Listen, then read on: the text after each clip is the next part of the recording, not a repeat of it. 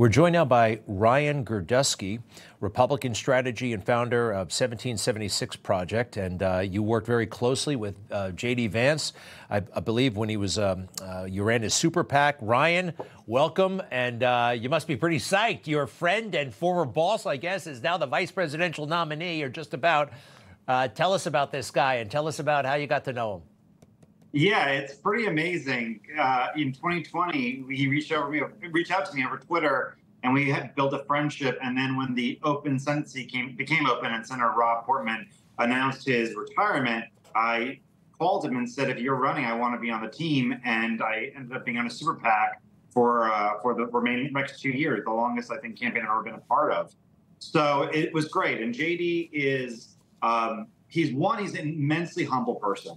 He doesn't brag. I just mentioned his military service. He doesn't brag about the fact that he was a legitimate celebrity, unlike most other politicians. Having his book being a bestseller, he was on all the talk shows.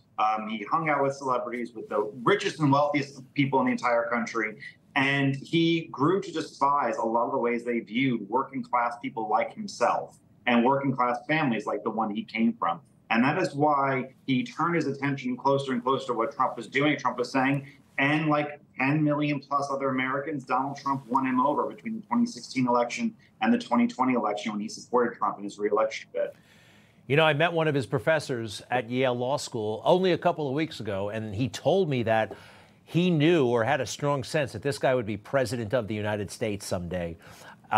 Did you get that did he have that kind of aura? Was he that kind of like, wow, this guy's really going places? Did you pick up on that?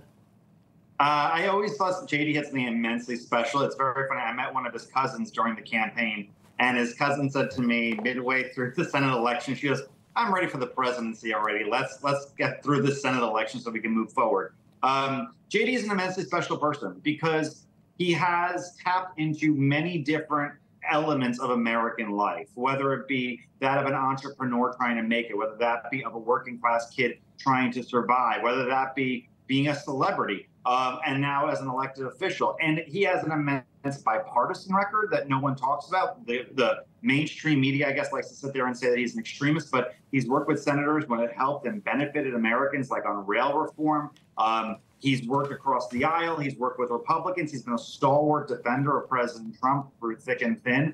And I think that his ability to communicate the fact that he understands how Americans feel at this particular moment means a lot. You know, I'll tell you a story. When people sat there and said, you know, that he had called Trump supporters racist, he goes, that's ridiculous. I would never call them that because that's my family. Those are the people in which I came from. That is my neighborhood. That is my school, the kids I went to school with in Ohio.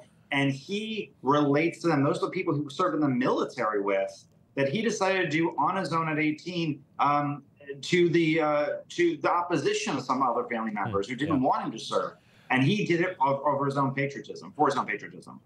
Ryan Girdusky, so interesting to talk to you. Thank you so much. And, you know, you mentioned his military history. I'm a Marine. I barely knew that about him. It's interesting. He doesn't play it up all that much, which I think is actually kind of cool. Some people can overdo it with their military credentials.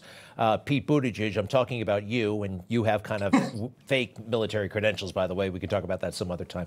Ryan Girdusky, give our best to your friend and pal, the soon-to-be vice president, we hope, and let him know I'd love to have him on the show, okay? All the best to you, sir. Will do.